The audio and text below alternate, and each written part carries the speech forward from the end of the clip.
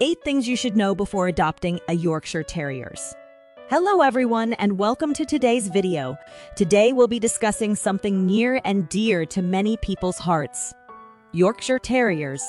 Yorkshire Terriers are adorable, loyal, and one of the most popular breeds of dogs.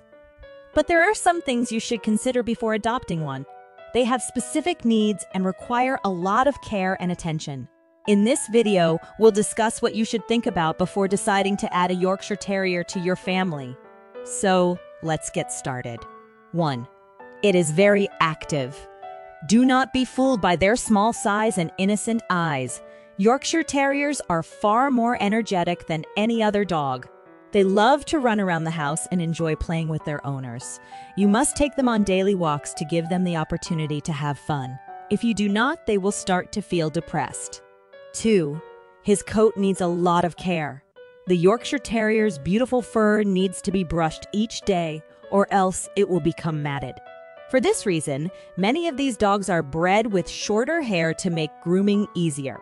Additionally, the ears and other parts of the body need to be taken care of on a regular basis by a professional groomer. 3. It barks a lot. A Yorkshire Terrier is a loyal dog that will stand up for its home if provoked. If loud barking is an issue for you or your neighbors, you have to use effective training techniques to teach the dog proper behavior, or else the barking will become unmanageable. 4. Your size doesn't usually matter. No visitor or sound at the door will go undetected by these miniature guardians. It is important to begin training your puppy early to make sure that both his barking and his energetic behavior do not become unmanageable for you and your family. 5. Not so ideal for children.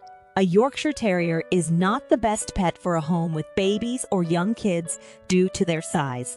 Kids can be too rough or move too quickly towards the dog, which can lead to serious harm. This can make the Yorkie distrustful of small children and sometimes even cause it to growl at them.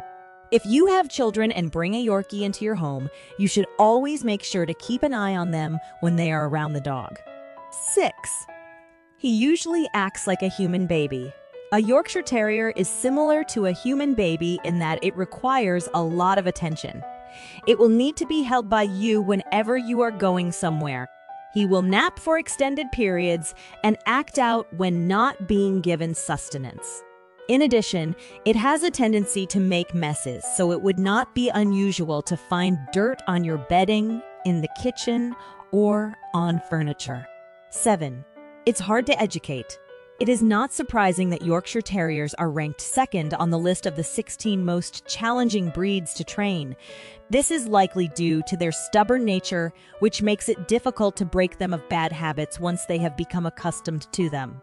Secondly, Yorkshire Terriers walk close to the ground, making them reluctant to go outside in wet or snowy weather. On the other hand, a bigger, taller breed of dog can traverse wet grass or snow without any trouble.